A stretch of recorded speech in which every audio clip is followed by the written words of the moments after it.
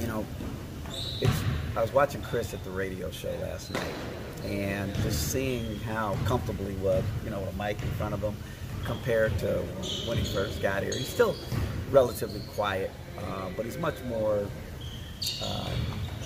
of a leader in the locker room, much more jovial and outgoing, with the guys. He's just one of those type of personalities.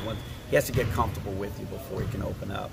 And so, we were texting back and forth after the radio show last night, and I just told him how proud I was, of his progress and development. And it's why I do what I do.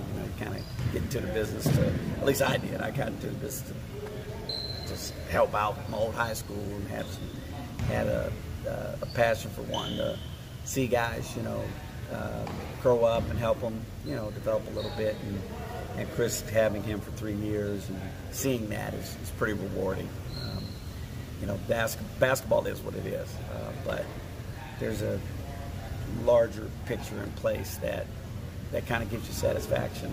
I think about this team in general. When you go through tough times, it's really hard to go through tough times if you got to deal with a lot of extra nonsense. But we haven't had that, knock on wood. And, we've been pretty fortunate and blessed to have good kids around that have buy-in.